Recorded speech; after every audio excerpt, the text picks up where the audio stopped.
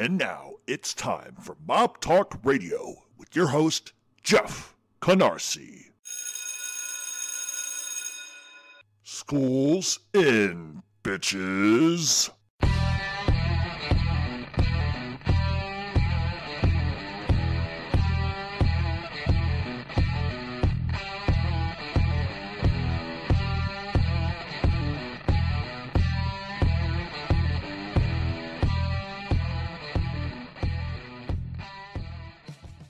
And welcome to Mob Talk Radio. I'm Jeff Canarsie, the guy who's going to fucking ruin Ralph Natale's day. And yeah, so this is not our regularly scheduled fucking show. This is something that sort of happened yesterday. I was minding my own fucking business, and some people started sending me links to this fucking interview between Ralph Natale, that fucking dickhead, and Patrick Bet-David, who, the more he keeps interviewing people, especially rats, the more I just keep shaking my fucking head. Now, I have said before that this is something that I was going to discontinue doing, just because there is no reason or purpose or rhyme for me to refute anything that Ralph Natale says, because the guy's full of shit. George Anastasia, my arch enemy, said he was full of shit. Everybody has said that this guy is full of shit. But see, the problem is, I could tell you all day that this guy is full of shit, and the haters that I have will say, he's making it up, whatever the fuck. So what I've done is I've gotten court transcripts, which are sitting in front of me, which I'm reading verbatim. And for anybody who wants to doubt the bullshit, I will post them, and I will give you links to where I got them, and you can read what Ralph Natale fucking says. The guy can't keep his fucking story straight.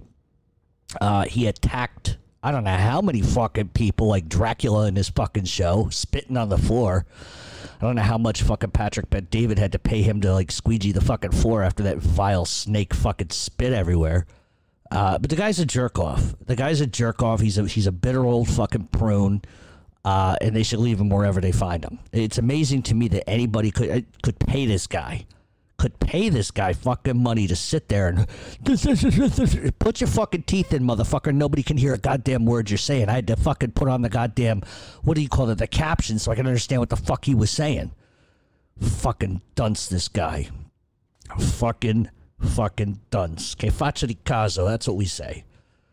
So I'm going to get into a bunch of stuff, and some people are going to like this, some people are not going to like this. I might just fucking infuriate a lot of people, but I don't give a fuck, because this is what I do.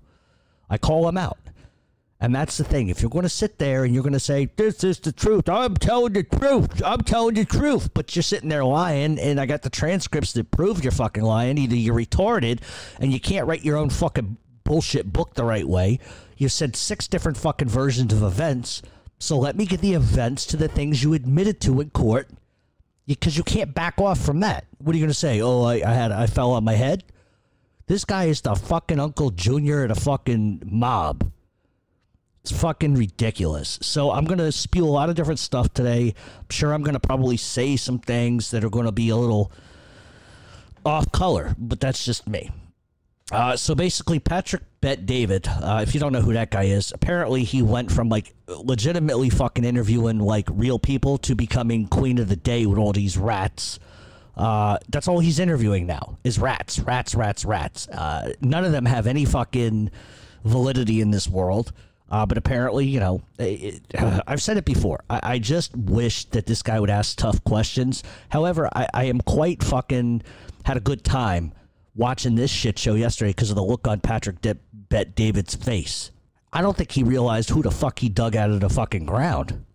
Guy couldn't stay on topic. Maybe he fucking takes some fucking Adderall, you fucking baldy-headed Dracula-looking motherfucker.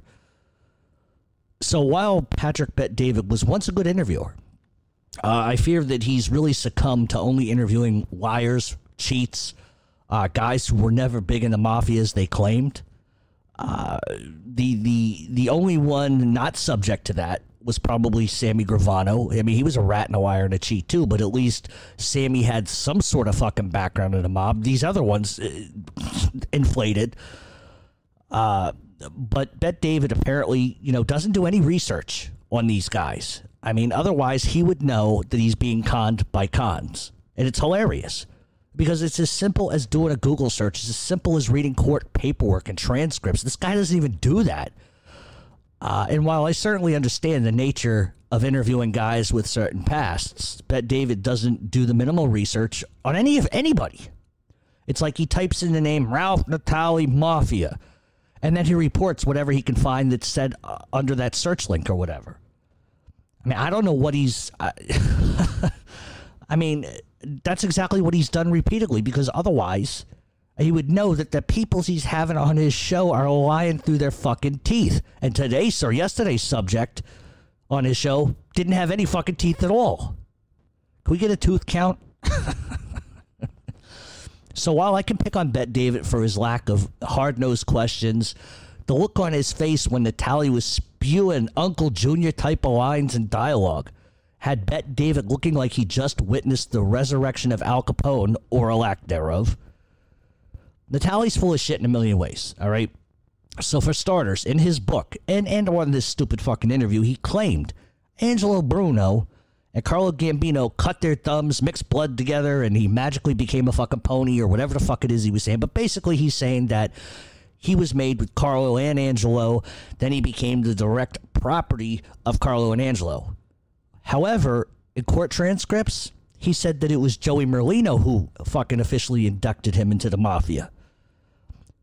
He claims that he never told Joey that he was a made guy already because he didn't want to hurt Joey's feelings. He didn't want him to know that the power he truly had. The power he truly had. It's embarrassing, to be honest with you, the amount of lies he's told. It really is. It's quite shocking. The story changes every time. But let's address his direct testimony in court after he became a fucking rat. Now, you got to hold on with me here because we're going to do some court transcripts and I'm going to fill in some gaps. All right, so for starters, Ralph Natale gets caught selling meth with our favorite guy, Ron Pravity. And that's going to come after the fact, but originally he gets violated on a parole violation, okay? And that's why he ends up in the can. So it's when he's in prison, he requested that his wife come to see him, blah, blah, blah, blah, blah, and it's then he offers his services to the FBI. Now, we'll get into the direct transcripts of the year, dates, and times, but I'm just sort of giving you a buffer. And this took place a week after he was locked up. He offered to wear a wire on the condition that the FBI lets him out of prison immediately so he could begin taping all his fucking enemies. His summation that he turned an informant because Joey Merlino or the Merlino faction refused to help his family out financially is a bull-faced fucking lie. Never happened. His claim that he waited a year before he ran to the feds is utterly the most hilarious shit I've ever seen. He didn't wait. He immediately offered his services. He couldn't pull his dick out fast enough for the FBI.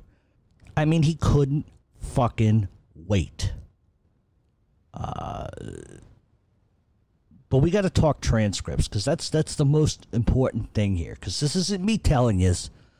This is coming from direct court testimony. I cannot like fucking make up his own words for him. All right, so we know he said that Carlo Gambino and Angelo Bruno secretly made him. However, under oath with the U.S. attorney at the time, Barry Gross, who was questioning him in the 2001 racketeering trial of Joey Merlino and his 6 co-defendants, posed some very interesting questions regarding that situation. And the stuff that he ended up putting in his book is totally different than what he said under oath. And it's totally different than what he said in the interview today with Patrick Bet, Star of David, or whatever the fuck this guy's name is. So this is directly taken from transcripts word for word. Barry Gross, when you came home from prison in September of 1994, were you a member of La Cosa Nostra when you came home? Ralph Natale. No, I was not. Sorry, I shouldn't even make fun of the guy without the teeth because then you might not understand what I'm saying. He says, no, I was not. Barry Gross, did you eventually become a member? Natale, yes, I did. Barry Gross, and when did you become a member? Natale, I was made an official member by Joseph Merlino. I took the position of boss. He was the underboss. So right there, he's telling a huge lie. He wasn't made by Bruno or anybody else. It was allegedly Joey Merlino that did it. So in his book, Natale claims that the reason why, he did it was all for show and that he was simply humoring Merlino. Direct quote. I never told that punk that I was made by two of the biggest guys, but he wanted to show everybody what he had. Ralph Natale. None of them would have ever gone near Joey Merlino if he didn't have Ralphie. His assertion is that somehow Joey Merlino's name gave him standing in the mob. If it wasn't for Joey, and not for Joey's name, he would have never been nobody. And if it wasn't for Ralph Natale's fucking character and background, Joey Merlino never would have been supported as the boss by the five families. Ugh. For starters, okay, his own testimony refutes what he's alleged. He was not made by Carlo Gambino, not made by Angelo Bruno. If that were the case, listen, he wouldn't have had to be Joey Merlino's errand boy, because that's what he fucking was. He wouldn't have needed to be inducted into the Philly mob. You get made by Carlo Gambino, what the fuck you need the Philadelphia Mafia for? I mean, it's a fucking joke. Carlo Gambino was one of the most powerful mob bosses to ever live. And you mean to tell me that Carlo made him and then he needed Joey to do everything for him? Common sense should tell you that that's total bullshit on behalf of Natale. Natale also claims in his book that he decided to cooperate in 1999. Which was over a parole violation, which we mentioned earlier. He claimed that Joey Merlino refused to take care of his family after promising to do so. While Natale was in prison for that violation, he then gets indicted on meth dealing with our favorite guy, Ron Previty, in June of that year. He was looking at a life sentence. The fact is, prior to his indictment, he had already offered his services to the FBI under the condition that they release him while he wore a wire. The feds were not down with that. He actually approached the feds in 1998, not 1999. So the idea that he waited a year fails on every fucking level. That's not true. Don't believe me? Well, let's look at the testimony, because the testimony tells us pretty much exactly how this goes. And what I'm about to read you are court transcripts between Edwin Jacobs, who was the defense attorney at the time, on cross-examination with Toothy fucking Natale. Ed Jacobs. Isn't the truth, Mr. Natale, that it was the summer of 1998 that you made your decision to become a cooperating witness and you approached the FBI with the idea and that they turned you down? Natale, no, that's not true, sir. Edwin Jacobs. And what he does is he refers to a parole hearing later in 1998 when the FBI went to bat for Natale as he sought release from jail.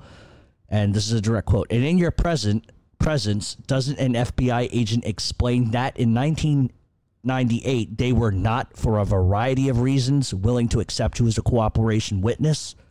Natale, can I explain this, sir? Edwin Jacobs, no, you could just answer my question. Natale, I spoke to Jim Marr, agent heading the investigation into the Natale Merlino organization, about maybe doing something as a cooperating witness. I didn't make no decision yet. I wanted to speak to him because when I was incarcerated, I looked at myself again and I said, here it goes again. For what? My dear friends took all my money. They didn't give my wife a dime and I'm sitting here. I said, could this be happening to me again? Edwin Jacobs. So the truth here is in the summer of 1998, you went to the FBI for the sole purpose of discussing becoming a witness for them. Isn't that the truth? Natale, yes. Yes, it is. So he starts lying on one end and then totally tells the truth on the other. So he's admitting that in 1998 he started ratting, which means within 2 weeks of getting in under the parole violation, he starts yapping and telling the feds he wants to rat. So the idea, the very fucking idea, that his whole entire statement about why he becomes an informant because Joey Merlino wouldn't pay his family is all bullshit. The minute that he got into the can, he started ratting because he didn't want to do fucking time. And the FBI wanted nothing to do with him because they knew he was a lying rat sack of shit. Now, eventually the feds would use him, but it didn't work, and we'll get to that. But that's my point. He's not telling the truth. And I don't know how he deviates and goes from the book saying one thing to the interview saying the next thing. He cannot keep the story straight, but this is court testimony. You can't, this is shit you can't back out of. You can't fucking erase. So Natale would go on to explain that he couldn't work out a deal with the feds.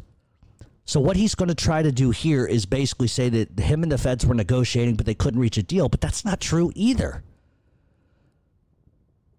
So Natale tries to explain in court that he couldn't work out a deal with the feds. However, it was the feds who said, go fuck yourself to Natale.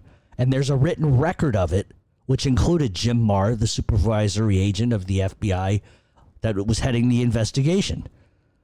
So once again, Natale lying his ass off. Don't believe me? Here's more testimony directly related to this particular subject. Edwin Jacobs. Mr. Natale, I'm going to take the liberty of reading these 8 lines to the jury. This is a direct quote. Yes, it was. I was prior to that. We talked about his cooperating, the things he could do, and so forth. We weren't able to really get into a position where we could make any kind of cooperation. It was just impossible to do for a variety of reasons, and I guess we finally decided that, and I think it was our decision that it was our decision, not Mr. Natale's, that we could not put together a cooperation agreement at that time. So he's lying once again. That's directly from the fucking Jim Marr, the FBI supervisory agent. That they're the ones that said they couldn't deal with Natale because he was lying and other shit like this. But if you listen to Ralphie, don't shoot your eye out, you prick. You listen to good old Ralphie, he tells it a very different way, and he's not even telling the fucking truth. He's not even telling the truth about that. So he doesn't cooperate because Joey or the ghost of Christmas Past ain't giving him a fucking envelope every week. He does it because he doesn't want to do jail time. And he doesn't wait a year to see, well, maybe this month they'll give me something. Maybe next month they'll give me something. No. He fucking immediately, within a week, starts running his fucking toothless yap and willing to give up everybody and their fucking mother. That's why if there was a deal for Natale to get cash, anything at all, that would go south in 1998, especially when the Philly mob finds out that Ralphie Teeth is talking. The fact is, the jury didn't believe a word Natale said on the stand. And the jury said that Natale was not credible, which is exactly why a lot of the major crimes, like the murder charges and everything, were laughed at and thrown out of court. Yeah, they were convicted of some other stuff. But the big, tough, nasty stuff that puts you in prison for a long time didn't stick because Natale wasn't credible on any fucking level. Natale has just spun a lot of fucking stories his whole entire life. He didn't know Jimmy Hoffa. He didn't know Frankie Carbo. He didn't know Carlo Gambino. He didn't know Sonny Liston. He never met Frank Sheeran. He never sat down with Jimmy Hoffa on any business. He never sat down with Angelo Bruno over Hoffa. It's all lies and nonsense. Use common sense. If you don't want to believe me, just use common sense, because that's what we talk about on this show. With a guy with so much power who's made by Carlo Gambino. What the fuck does he need Joey Merlino for? Why would he need to get made twice? What, has he got an ego problem? It's like getting stroked twice. So you need to get stroked twice, Ralphie. It doesn't make any fucking street sense. Doesn't make any sense on any level. I could put 6th graders in fucking chairs in a classroom and ask them these questions and they'll get it. And, you know, Ralph tries to portray himself as this fucking tough guy, this fucking serious guy, you know, who stands up for morals and all this bullshit, right? But did you know he tried to basically pimp out his fucking daughter? Bet you didn't know that. Of course, he was caught on wiretaps, and he was essentially trying to pimp out his own daughter. In a recorded call, basically the crux of the call was that there was a guy who was interested in Natale's daughter, and Natale's daughter, who was actually married at the time, and I believe she was working at a doctor's office. Natale was trying to get some kind of construction contracts with this guy and basically explained to his daughter that, you know, well, maybe you can sleep with the guy. You know, I'm not saying you have to, but if you want to, you can. So he's willing to put his daughter's marriage, he's willing to put his daughter out there like a pimp so he can get a deal with get some construction contracts. Who does that? So he wants to sit there, spit on the floor like a fucking tough guy and say all this crazy lunacy shit. But meanwhile, the daughter he has, he's trying to pimp her out. So that's what I'm trying to say to you, is that you're sitting there, for people that are watching this fucking asshole who looks like a fucking hard-boiled fucking egg. You're watching him and he wants you to believe he's fucking like, he wants you to believe like he's the incarnation of Nicky Scarfo, John Gotti, Carlo Gambino, and all these other fucking people. But the reality is he isn't. He isn't. And name me one other fucking mob guy who's ever pimped out his fucking daughter to try to get an edge on a construction deal. Who does that? So another interesting facet of his toothless rant on Bet David's show was how he would have scaled the fence that Nicky Scarfo had erected around his house because he was afraid of Ralph Natale. And if he wanted to, he would climb over that fence and kill Nicky Scarfo. And that's pretty fucking hilarious because everybody I've talked to that knew Ralph very well, who have nothing to gain, told me verbatim he was petrified of Nicky Scarfo. He shook in Nicky Scarfo's presence. And Nicky Scarfo never built a wall around his fucking house. You ever been to South Philly? He's going to build a 9-foot brick wall. You know how fucking ridiculous that sounds? If this was fucking Afghanistan, I might get it. Not in South Philly, you're not going to do that.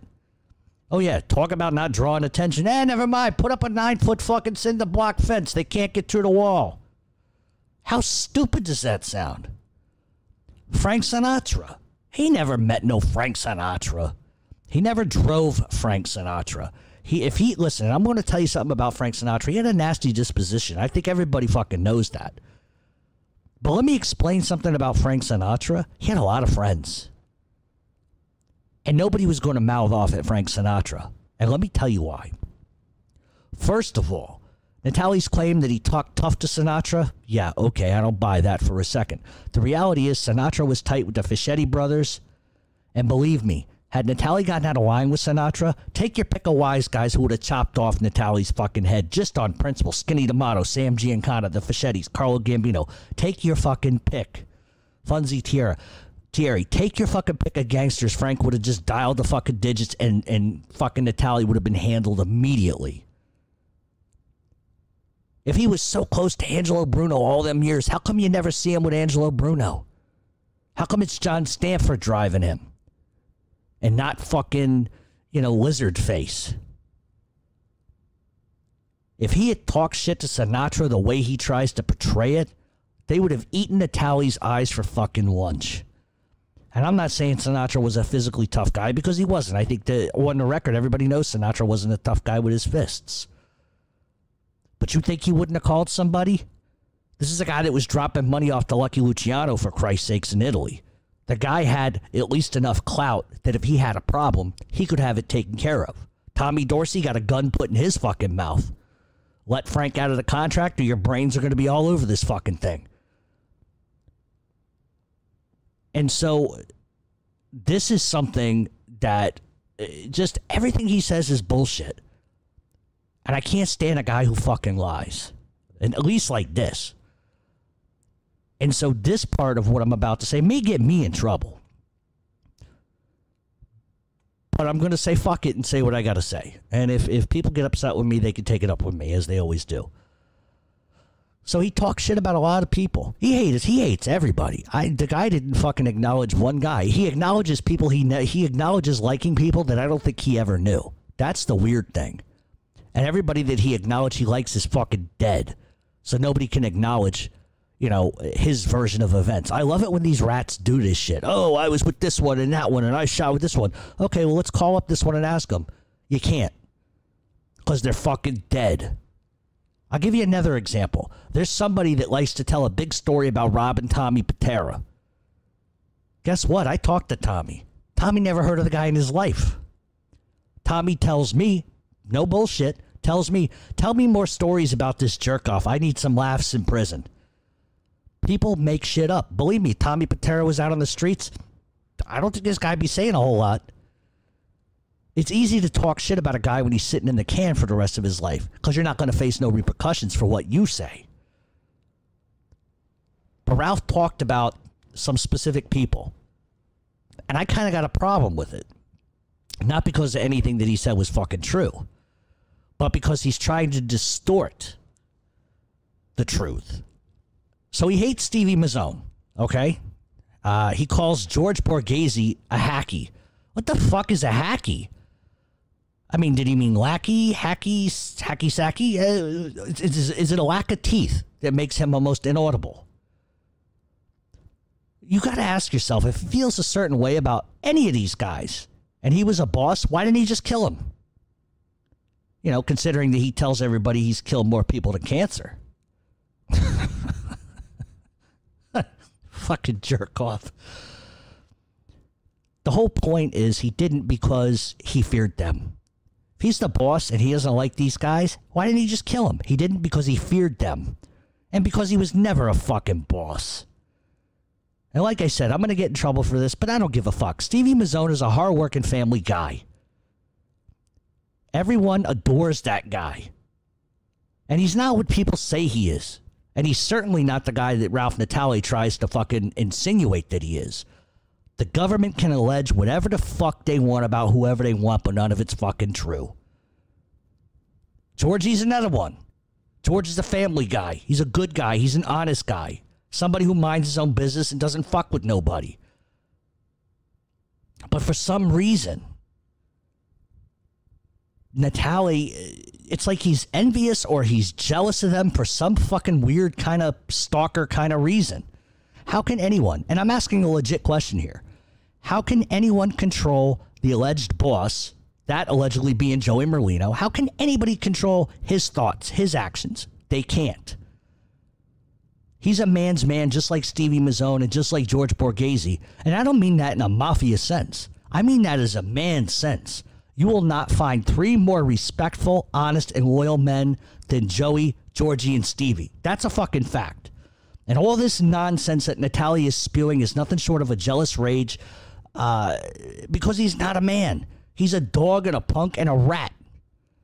Those three guys, excuse me, those three guys got more respect, honor, and loyalty on a cum-filled fucking napkin than Natale could ever hope to have in his entire fucking bald-headed life. So who's the boss? First of all, if we believe what Natale says, when he admits that Joey Merlino made him, let me ask you a very fucking rhetorical question.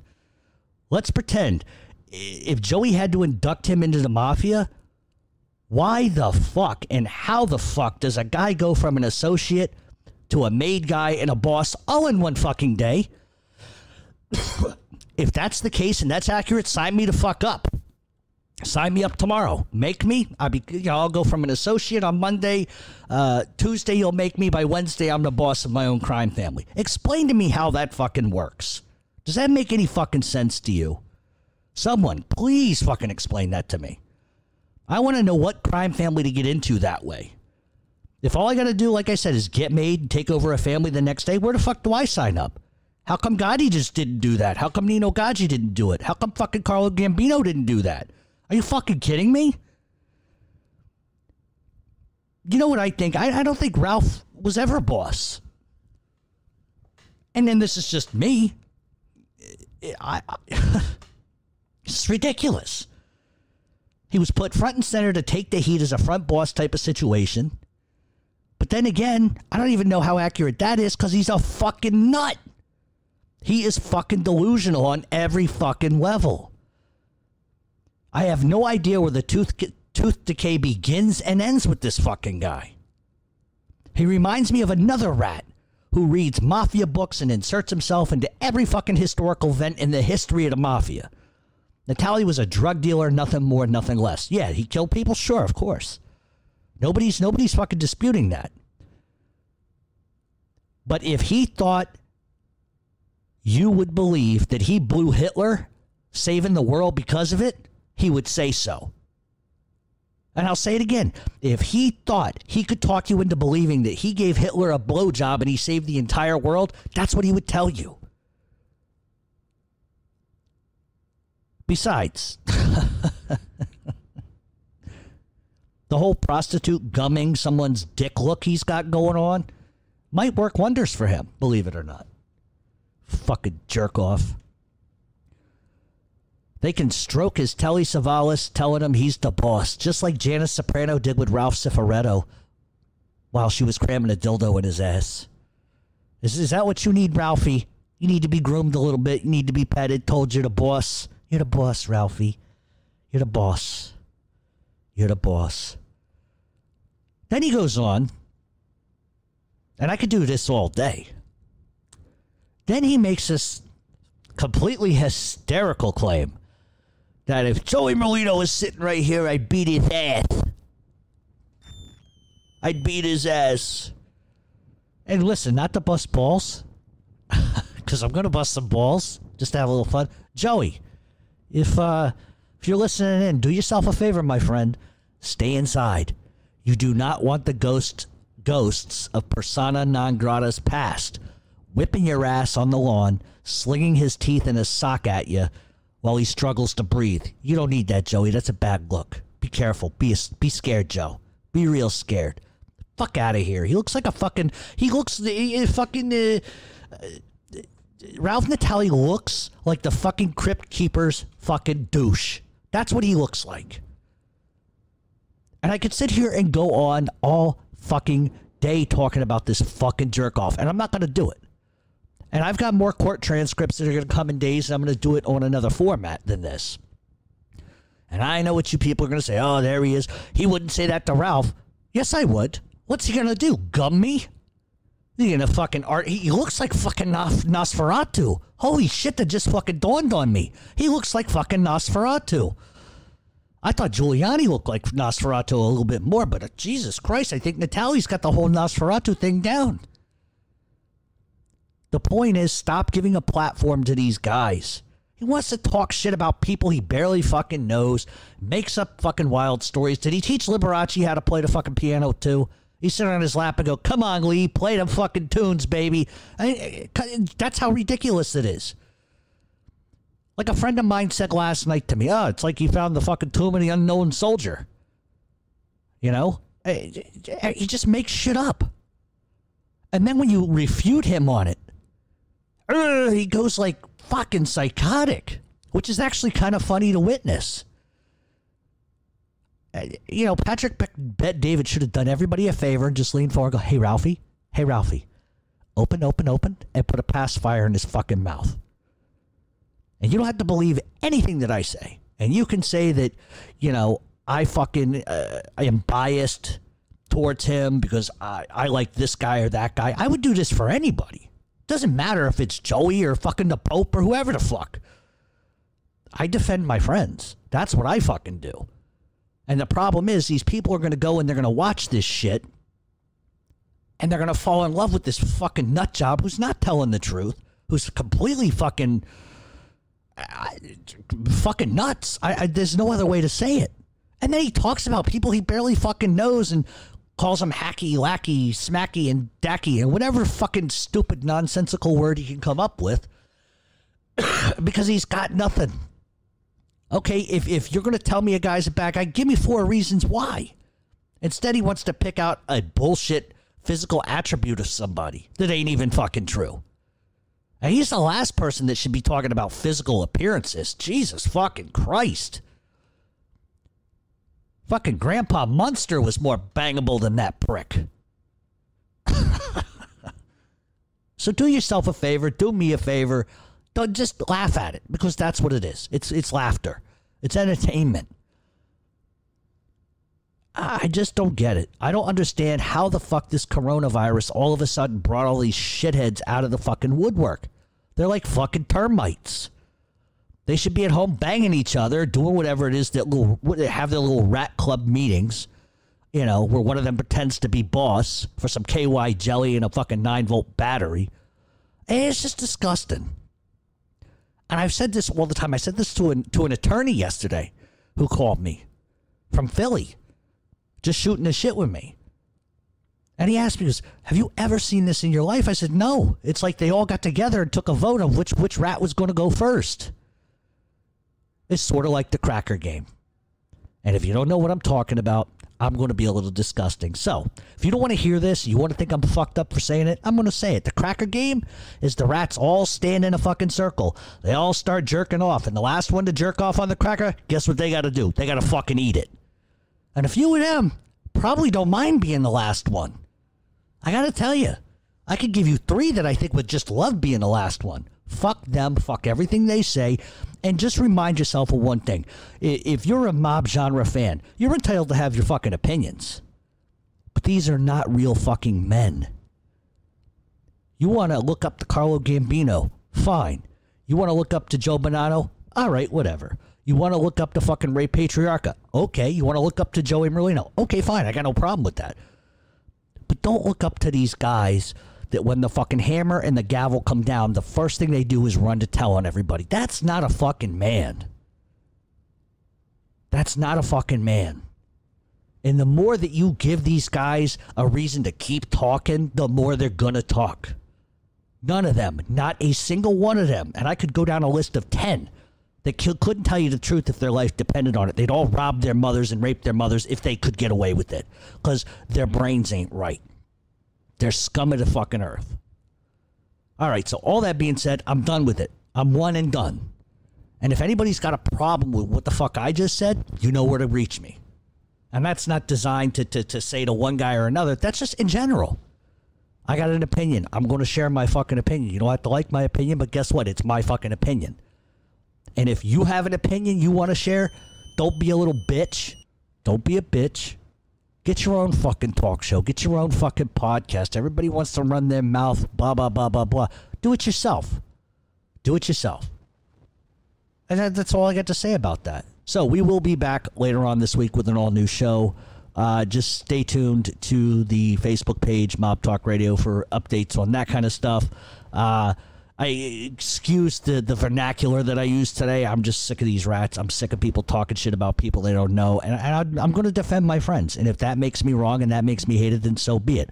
I would rather fucking be hated by everybody and have the respect of 5 or 6 people than to kiss anybody's ass. So all that being said, fuck Ralph Natale.